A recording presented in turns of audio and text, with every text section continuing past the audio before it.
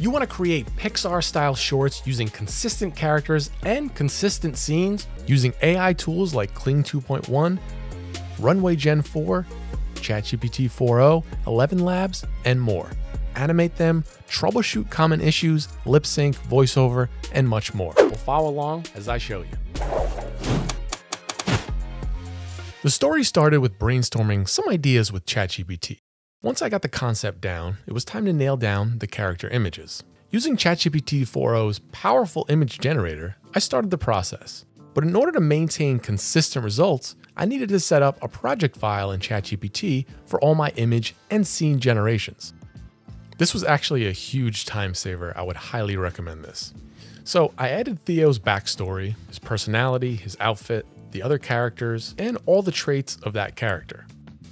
Now I don't have to repeat myself every time I add a new prompt. I could just say, generate a shot of Theo waking up first thing in the morning, and ChatGPT will know who Theo is, what he looks like, and what his bedroom looks like.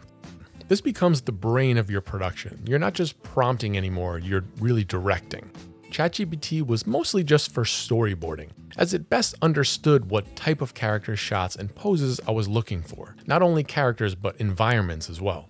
Once I had the characters down, I generate static scenes of different environments like playground, bedroom, kitchen, woods, to ensure consistent look throughout the video.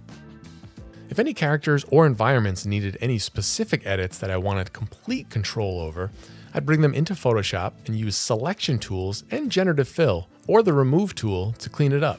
Now once I have my reference characters and scenes ready, I can move on to my next AI tool, Runway Gen-4.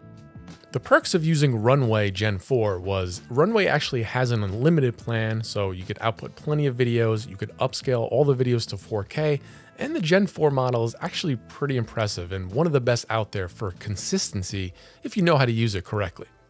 Let me show you a quick walkthrough of how I use Runway Gen-4 for creating my specific images. Okay, so I'm in Runway Gen-4, and I'm gonna go over to the Image tab, and if I go under References down here, you'll see I have all of my references for my character, and you see they're tagged. If I want to create a new tag, upload an image, this could be a character or a place. So let's say I wanted to tag this as woods. You see the tag goes right there.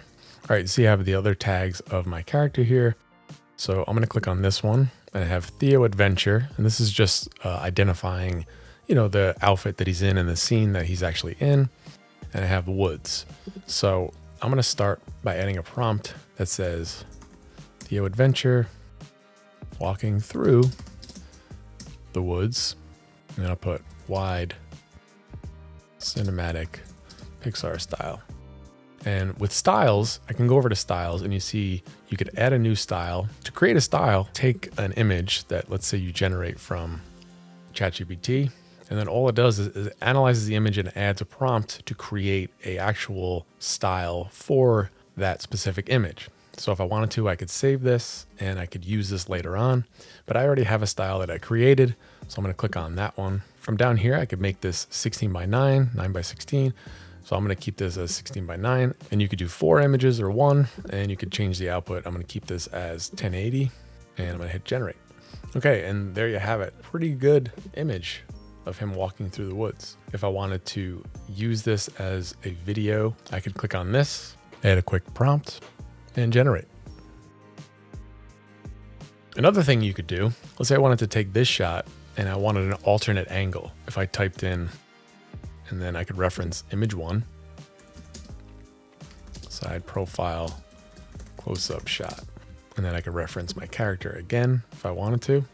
So I could type in side profile, close-up shot of Theo Adventure.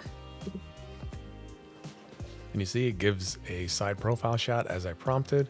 So I would basically use that workflow throughout the short, generating images and videos as I go. I noticed that Kling 2.1 gave me better results for some of my scenes that had more complex animations, like this shot of the bear licking my subject's face, or my subject falling down the hill here. You can see here the failed attempts using Runway and Hail UO. One of the hardest shots in the video actually was my character kicking the soccer ball into the net. After multiple attempts at it, the generative AI just did not know how to get that right. So I did it old school and I brought it into After Effects as separate layers and I animated it myself. This backup After Effects workflow actually helped me when creating trickier sequences like this one of Theo right before he falls down the hill. I animated the PNG character in After Effects and just used motion blur, rotation, and position parameters, which gave me complete control over a pivotal scene like that. For specific camera movements like this, I would use HaleUO's AI director model, which actually has some pretty amazing camera movements you could add for realistic, cinematic looking shots. One big issue I had throughout the creative process was actually generating my character animations without their lips moving. I mean, it would usually animate a character and have their mouth moving throughout the shot. I regenerated so many times trying to reprompt writing that character is silent, mouth not moving, and it still made him talk. The only workaround I actually found was using Runway's Act One tool. What was that? Runway's Act One is used to bring the characters to life. If I had dialogue that I want my character to say, I would click on the output and select Act 1. From here, you could record your character's performance within Runway, or you could upload a clip. Man, time flies.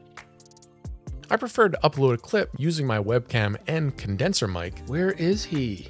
Allowing me to use that audio file later on to change the voice. Where is he?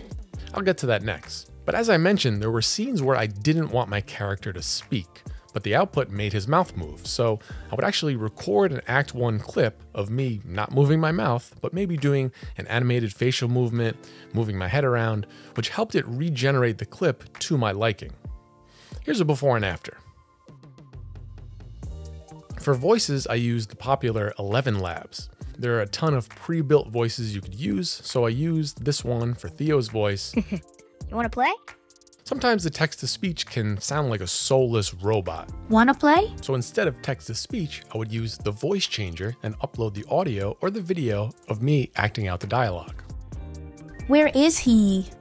Once I line the video and audio up in Premiere, then it's a perfect sync with my character. Where is he? Speaking of ElevenLabs, I would use its sound effects generator to actually create most of my sound effects for the short, along with some stock audio clips I downloaded. And for music, it was simply just finding the right mood and downloading the appropriate stock music clip. Kling also has a built-in audio generator that works pretty well, as you can see here.